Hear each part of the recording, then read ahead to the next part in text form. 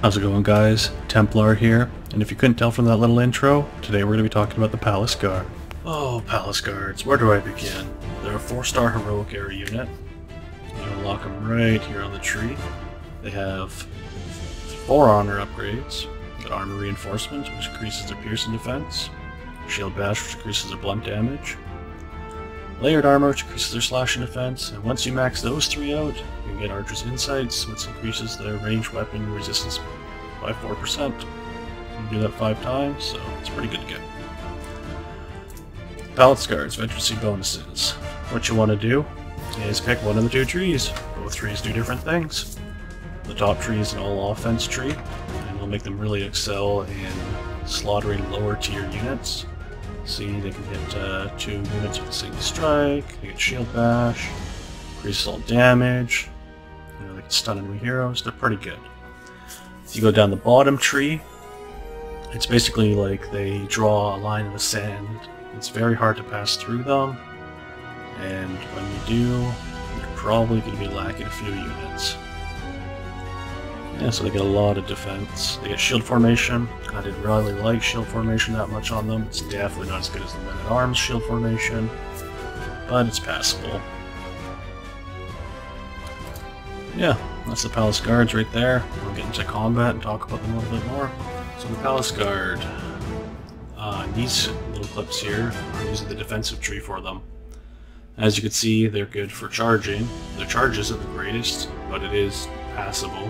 It's a very slow charge, so you definitely don't want your enemy to be able to run in like an open field. Like the staircase right here is a perfect example. They can't really get away, and while charging, I'm able to kind of take the blunt of the enemy's defense while my ally kind of comes up behind me. And that's what I think the Palace Guard really excel at, is kind of supporting other troops. Their AI is not very good, as you can see here. They kind of walk around. They don't really do much. They don't really hit super hard in the defensive mode, but at the same time they can absorb a lot of archer fire because you can get, I don't know, is it 60% resistance to arrows or something once you have all the honor trees and the honor tree upgrades and the veterancy upgrades. But at the same time, just because they're not the best at offense and they're kind of derpy, the Palace Guard can assault siege towers still, as you can see here. You kind of just send them in first, be meat shields for everybody else, and since they're so tanky, your enemy is forced to kind of kill them, or they can't do much. But see, look at, they just, their greatest weakness, once again, is their AI, or how they're programmed. They kind of just stand there. As you can see, like the first 4 will fight, and then the rest of them behind them will just stand until the line kind of falls. But since the defensive tree of the Palace Guard is so strong, you're kind of able to just let them be on attack command and do their thing. As long as you're watching their health bars, if you start losing them, go kind of assist them. But at the same time, you can kind of leave them alone for the most part. They won't die. And yeah, the upsides to the Palace Guard would be they're pretty cheap for a heroic unit. I think when they die, their kits are like in the high 3000s, like 3009. Not over 4K, compared to say like the men-at-arms, which I do prefer over the Palace Guard. The men-at-arms kits, you know, like 1,000 bronze more. And yeah, Palace Guard, you support your team, and you let your team do most of the killing. And here's another example of the Palace Guard, defensive treatments again. Like when I said you draw the line in the sand, you basically do. Like the enemy team rushed our entire base. My team wasn't really responding on this map.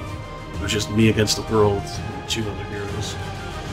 Palace Guard, they're getting blown apart. They're taking spear charges.